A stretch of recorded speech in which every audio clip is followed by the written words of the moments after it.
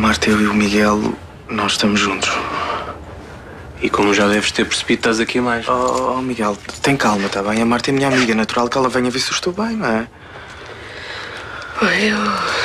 É melhor eu ir embora. Eu e o Miguel não nos damos muito bem. Eu sei que não dão, mas isso agora vai mudar, não é? Até porque a Marta agora pode ser a nossa cúmplice. Mas houve algum problema com o software no teu voo?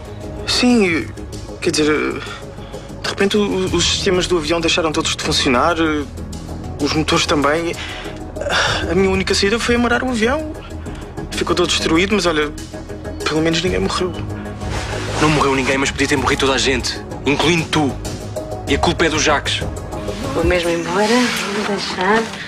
Eu espero que corra tudo bem lá no trabalho. Obrigado. Espero que corra tudo bem com vocês os dois. Olha, então deixa-me levar-te a casa, eu dou-te boleia. Eu visto muito rápido. Não, Paulo, não é preciso. Não é preciso mesmo.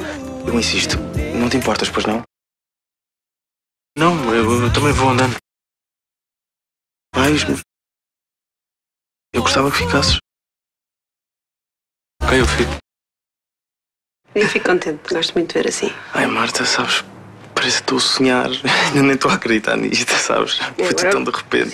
Sim, mas agora vai lá, não te magoas, Não, cuidado. Eu sei que tenho que ter cuidado e não me posso magoar, mas sabes uma coisa? Sinceramente, eu neste momento nem quero pensar nisto.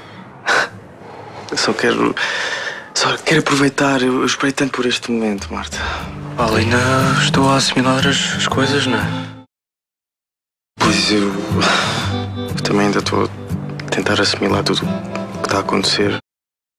Mas, Miguel, não te preocupes porque eu não te vou pressionar em nada, ok? Mas pronto, não resisti a trazer-te o pequeno almoço à cama. Peço.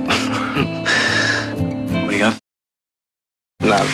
Tem algo de bom aspecto. Olha para isto. O Paulo ia perdendo a vida, não só o Paulo, como todas as pessoas que estavam a bordo.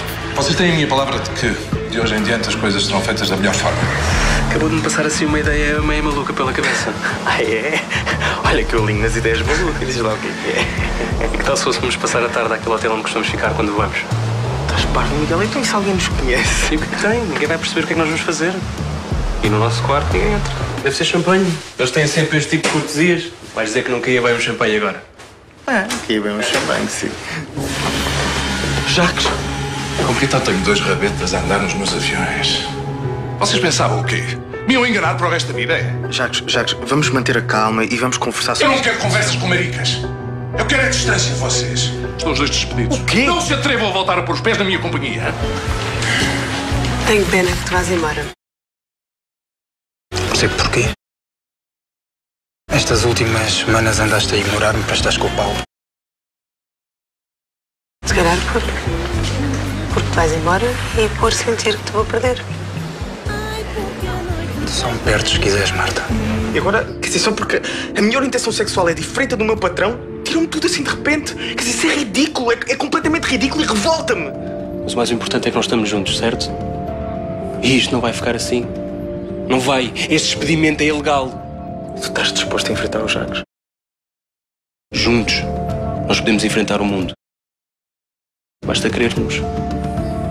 E se tu quiseres. Sabes que eu, no fundo, sempre pensei que isto fosse acontecer. A Teresa está muito apaixonada pelo Nelson, António.